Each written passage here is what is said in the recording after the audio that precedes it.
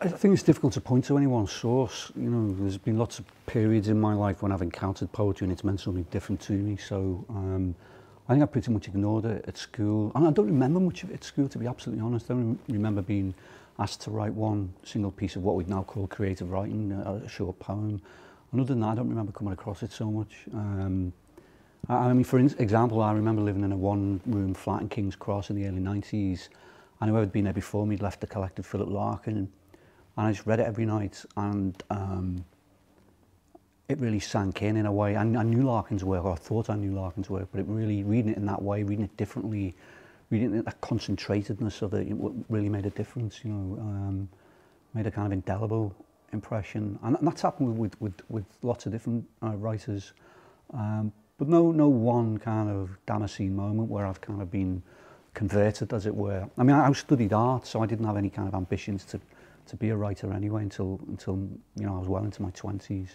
I knew poetry was there, but I didn't know very much about it, and I wasn't actively seeking it out either. So I'm afraid I can't point to any single moment where my head was done in or anything.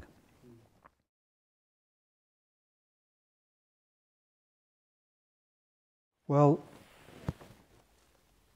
it'd be a bit cheeky of me, and also a kind of hoodwinking exercise if I said there was any one way that it happened, because it just isn't like that. It's it's multitudinous, you know, the way you can kind of get in the mood to want to sit down and start writing.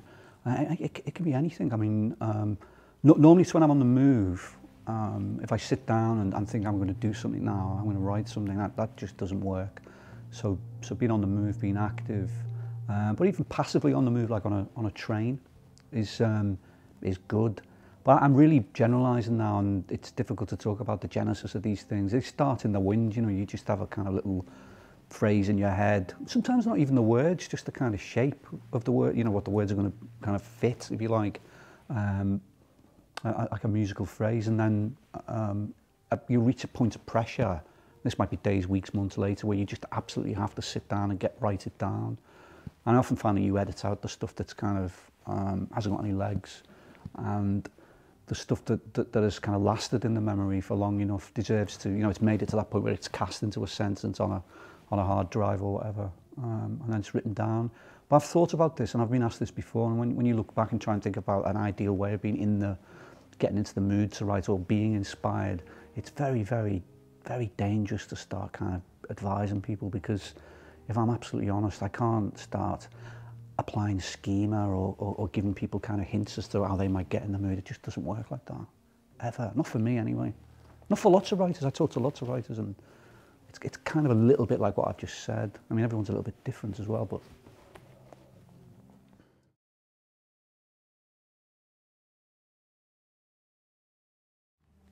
I mean, sometimes they're nearly there, you know, straight away. They come out really smartly, and there they are, and that's fun, you know, that's kind of fantastic when that happens. But it doesn't happen so often. I suppose I do again what lots of writers do. I try to put some distance between myself and the draft, or the early drafts, you know. So I put it away, or I do stupid things like I read the draft in a place a great distance away from where it was first written. I remember when I first started writing, I had a job, and I used to work an hour on, an hour off an inquiry desk in a library. And sometimes I used to get a draft, and I used to take it down to Goulburn Road into one of these Portuguese cafes and just read it. And just being a few hundred yards away from where I'd been working on it, it sounds ridiculous, but for me it made a kind of difference. It put some air between me and the draft. But time is the best. Temporal space is what you're really looking for, and if you can afford to just let things sit for a while, that's usually the best way of, I find the best way to you know, reapproach things, think about them, edit them. And sometimes, you know, you get dozens and dozens of drafts, but sometimes 2 or 3, you know. It's fantastic when that happens.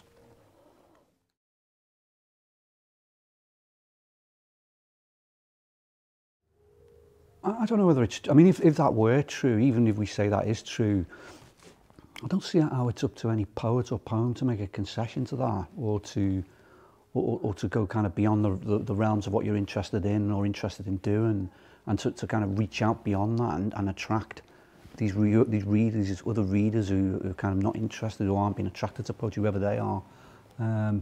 So you're on a pretty sticky wicket there. I don't know what poetry's supposed to do about that. I mean, poetry's very durable. I mean, there might not be many people interested in it at any one time, but if you kind of take a different view, it's been around forever, you know, it's been around almost as long as there's been language, and in every culture has had a kind of formal verse. So, yeah, that's all I want to say about that. Is that okay? Yeah.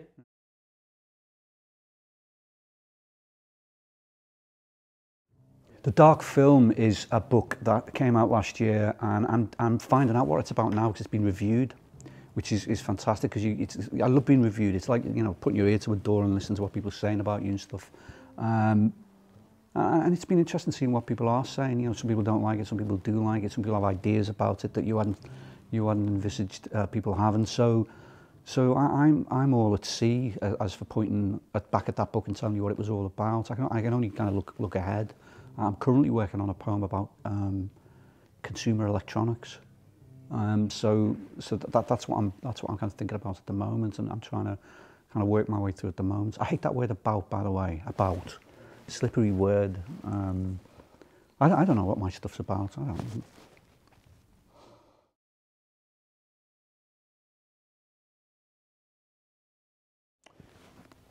Yes, I mean, I think the mediums change, but there's poetry. You know, it's always going to be there, whether it's the larynx, or it's calfskin vellum, or it's rag paper, or it's wood pulp paper, or now it's on a screen. Now it's zeros and ones. You know, it doesn't really matter. I mean, I think people will always be doing interesting things with language, and different mediums will afford different ways of doing that. But I think there will just always be this kind of unkillable thing, poetry.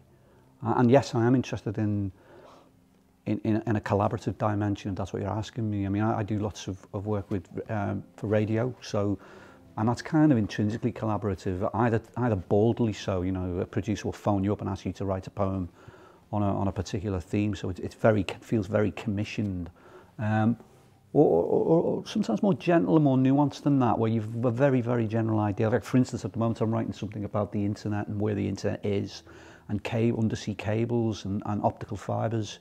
I don't know much about that. The producer doesn't really know much about that. We don't know whether we'll get a poem out of it, but we're kind of feeling our way into that. And I love that. I love that kind of collaborative dimension that you can sometimes have. And with radio especially, not so much other. I've not really tried in other mediums. I'm not working with. I've got friends who work with composers and stuff. That's something I'd like to do, but I think radio is brilliant. You know, that voice coming out of a wireless talk, and it just concentrates the voice and isolates the listener, and has this intimacy with the listener. I absolutely adore radio.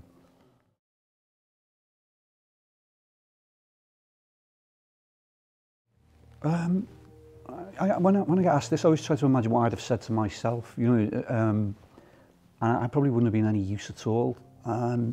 I mean, you're either going to do it or you're not, in a way. And I think fall in love with. I think it's important to read a hell of a lot.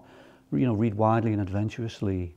But it's important to kind of fall in love with poetry, or a kind of poetry, or a poet, or even a kind of poem. So I'm being slightly vague here, but necessarily vague, I think. If that doesn't happen, if you don't have that kind of real connection, which is almost like a kind of love affair with and you often end up hating the things that you know really kind of sparked you early on. But if that doesn't happen, I think you're wading through treacle in a way, and it's all a little bit. It just seems like too much like hard work to me. Then why would you do that? Why wouldn't you just do something else? Just fall in love with a poet or a poem, and you're only going to do that by reading a lot, and reading right outside your comfort zone. You know.